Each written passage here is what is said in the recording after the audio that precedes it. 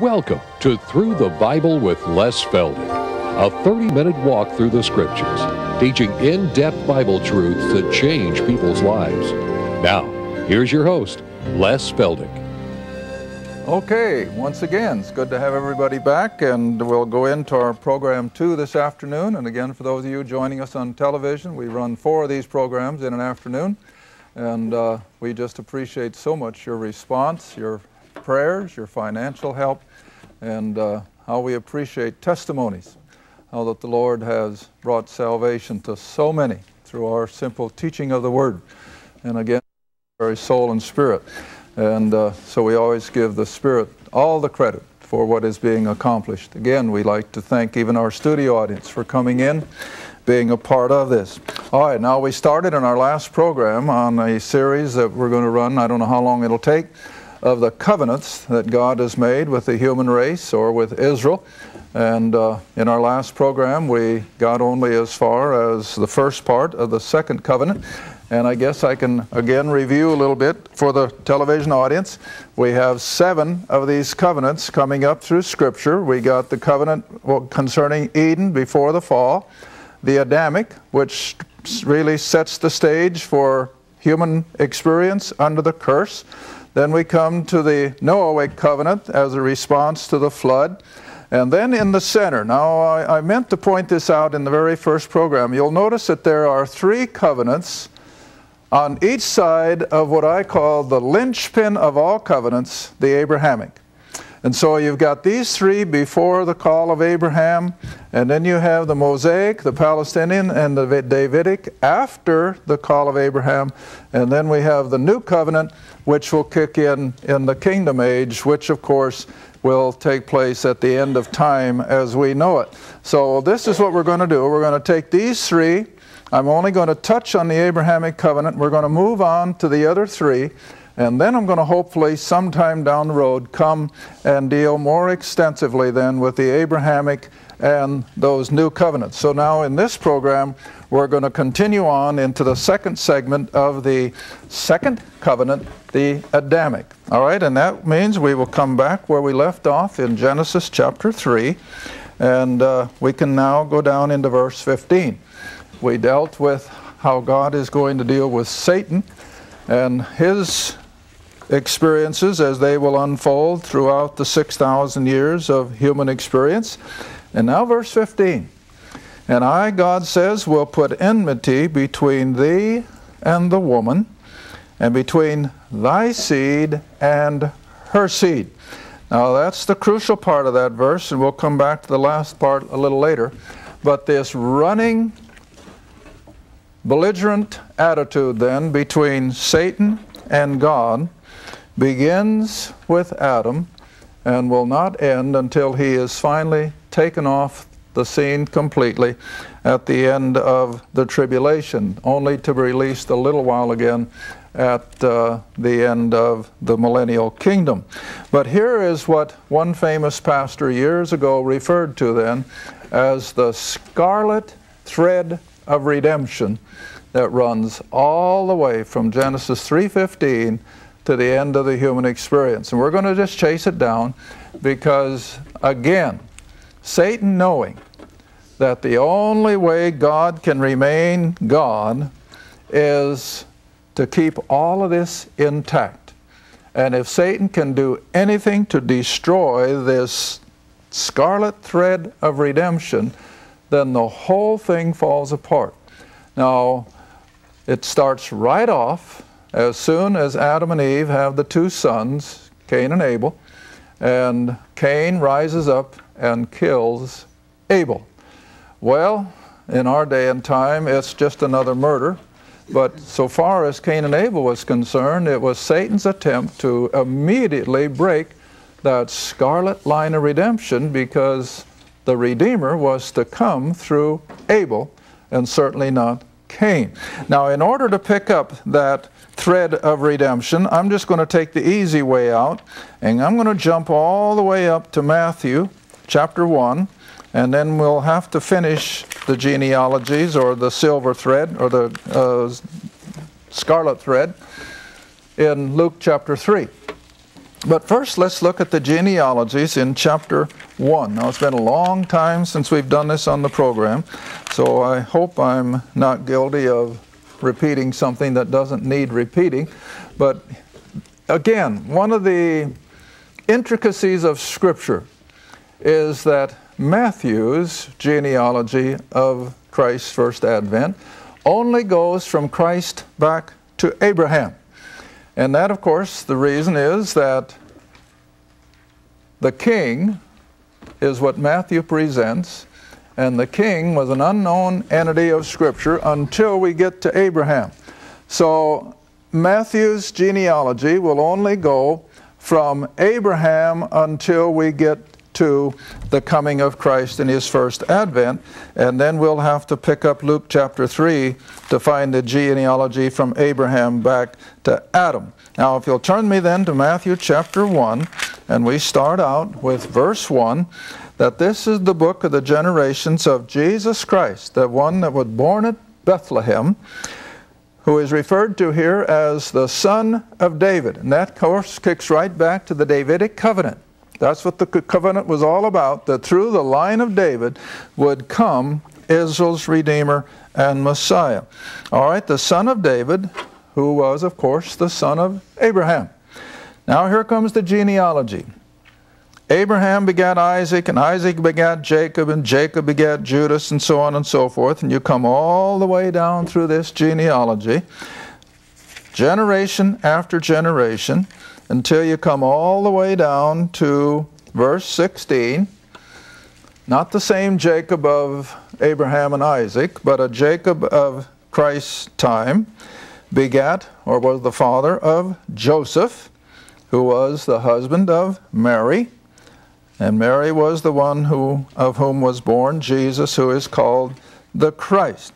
All right, now then if you skip over to Luke chapter 3, we can pick up the rest of that scarlet line of redemption that Satan constantly attempted to disrupt, but God providentially prevented him.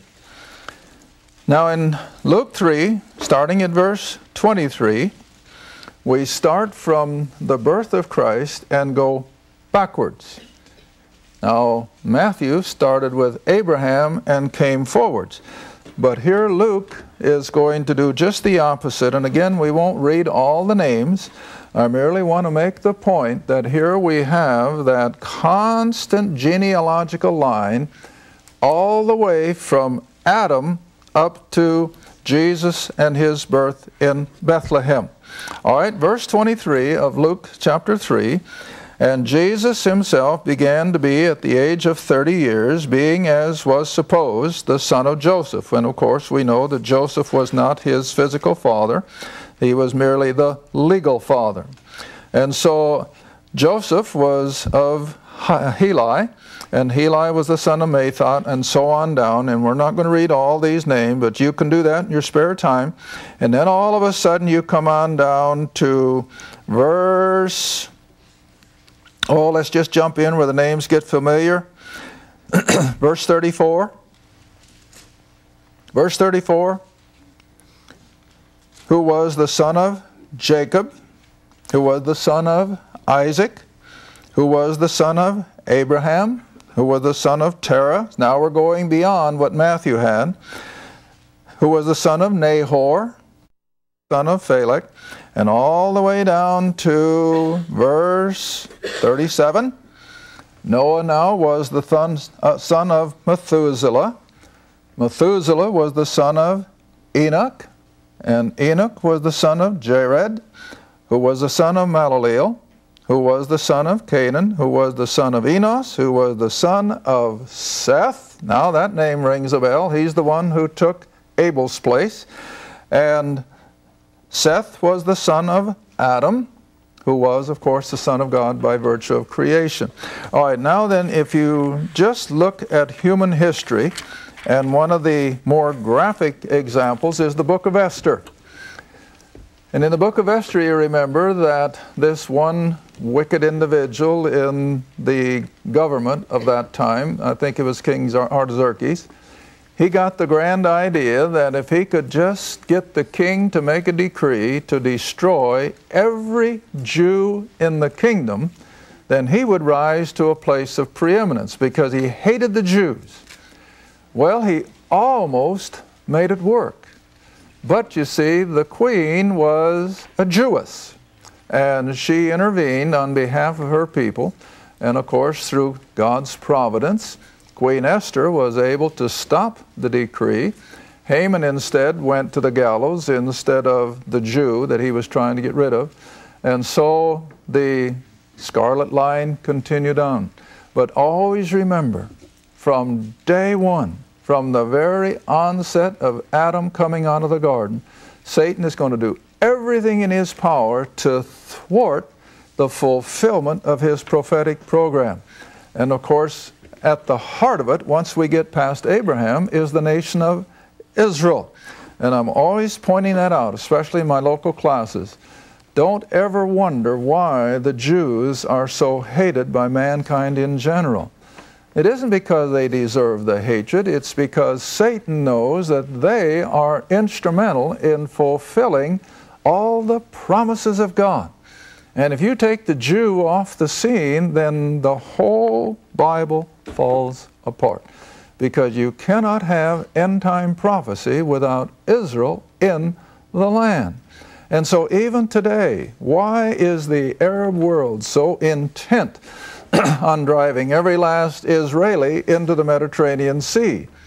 Well, it isn't just the Arab world, it's the Satan behind it who is determined to get rid of the nation of Israel so that he can be the winner and God will be the loser. But you see, fortunately, God is still the all-powerful, and God has decreed that it will never happen. And again, the way things are shaking out in the Middle East, we know that the peace process, once again, is becoming front-page news.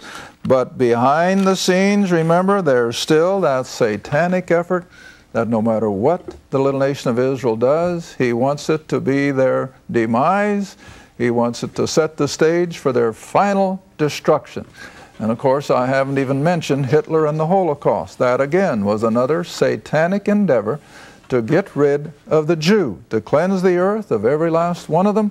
And then, of course, Satan would be victorious. But fortunately, we have the promises of Scripture that God is always going to be superior. Now, drop back with me a minute to Jeremiah 31. Because we know there are so many, especially prominent preachers and Bible teachers, who take this approach that God's all through with Israel. That even the Jews that claim to be Jews aren't Jews at all. They're imposters. Well, I beg to differ on the basis of the Word of God. And we've used these verses before, and we'll probably use them again, especially when we get to the New Covenant. Jeremiah 31. And drop down to verse 35. See, this just guarantees that in spite of all of Satan's power, in spite of his fomenting the hatred of the Jew, God has mandated that it's not going to happen. Israel is not going to disappear. All right? Jeremiah 31, drop down to verse 35. Thus saith the Lord, who gives the sun for a light by day, and the ordinances of the moon and the stars for a light by night. In other words, he's in control of all of the universe. Every body of space is under his control. And like I've mentioned in previous programs, have you ever stopped to think that with all those billions upon billions and upon billions of stars and bodies in space, they're not crashing into each other? They're all in perfect harmony, one with another. Why? Well, that's no accident. The Creator God is in control. All right, now He is in such control of the universe, then how much more can He control our little solar system? Because it is just a little nothing compared to the whole. But here it is, that if the sun and the moon and the stars by night which divide the sea, now verse 36, if, that's the condition, that if those ordinances depart, in other words, if the moon should fall out of its orbit, if the sun would suddenly burn out and quit sustaining the universe, if the sun and all these things would cease from being, and if they should depart, then the Lord says, the seed of Israel shall cease from being a nation before me. Verse 37, he gives another analogy. If heaven can be measured and the foundations of the earth can be searched out beneath, then I will cast off the seed of Israel for all that they have done. Because absolutely, they have not been the most obedient people. They've been anything but. But as we're going to see coming up through these covenants in coming program, God does not give up on the nation of Israel. He's still going to have that remnant left for the end time events. But he says, if heaven above can be measured and the foundations of the earth searched out beneath, I will also cast off the seed of Israel for all that they have done. But it's not going to happen. And so we have this guarantee that the scarlet line of redemption is going to be fulfilled, which of course led to his first advent. But we also have the guarantee that all of the end time prophecies promised to the nation of Israel will come to fulfillment in spite of everything. In fact, in light of the present day headlines, I'm going to take you back a minute. This thought just came to mind. Come back with me to Matthew 24. Because every one of us as believers, every one of us who love the nation of Israel, simply because they are God's chosen people, we have to understand why things are taking place the way they are. All right, in Matthew 24, which of course is all tribulation, we're not there yet, we're not in the tribulation, although I think we're getting close. I know we're getting closer. I've said that before. We know we're getting closer. But look at Matthew 24, verse 9. And as you see the world's hatred and the pressure from all the governments of the world to Israel to give in to the demands of the Palestinians and hating them if they don't, this is what the Lord himself said. Matthew 24, verse 9. Then, that is when the tribulation comes in, then shall they, that is all the other segments of the world, they shall deliver you up to be afflicted, they shall kill you, and you shall be what? Hated. Now this is Scripture. This is what we can stand on. That the Jewish people are going to be hated of all nations because they're so despicable? No.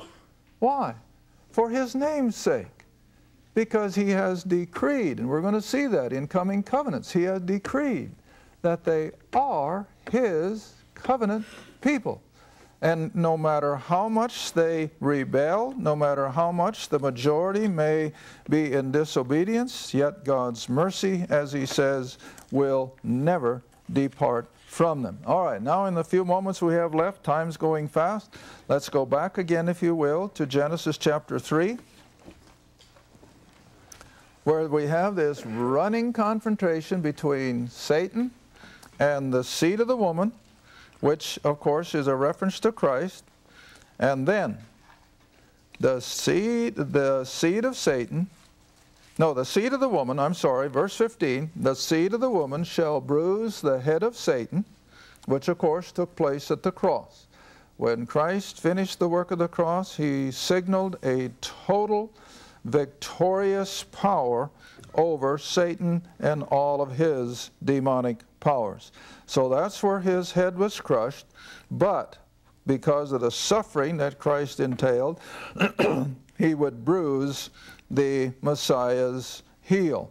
And so here is the whole big picture of redemption and the coming of the Redeemer and the running battle between the two here in verse 15. All right, now then, we're going to move on to the third part of this Adamic covenant, which is God's dealing with the woman. Now, you know, it's amazing how many phone calls I get, had one again the other day, which reminded me of it, that after all it was Eve who ate first, and Eve precipitated the curse. No, no. Eve ate first, but she was not responsible. She was caught in a moment of weakness, didn't realize what she was doing, and before she knew it, she had eaten. But, and here's the vast difference, and this is what folks have to understand. The curse came about because of Adam's disobedience, not Eve. But Eve is not left scot-free, and so we'll look at hers first in verse 16. Here is what's going to happen to the female part of the race because of Eve's failure to understand what she was doing. So unto the woman, he, God, said, I will greatly multiply thy sorrow and thy conception, childbearing. For in sorrow thou shalt bring forth children. Now, you know, I make people smile when I refer to the kingdom, where flesh and blood people, of course, are going to come in at the front end, and they're going to have children. And they're going to be living the whole 1,000 years. I read another article by a well-known theologian the other day, and he affirmed my same thinking, that they're going to live the whole 1,000-year period of time. Well, now, ladies, you can smile if you want. But you see, if they have children now without the curse of the pain of childbearing, having children is going to be the most delightful thing on earth. And I think they're going to have hundreds. I really do. I think women are going to have children throughout that whole 1,000-year period of time, and every child will be a delight because there's not even the pain of delivery or anything, because that was brought about by the curse. Okay, so now back to my text. This is what the curse brought on the female of the human race.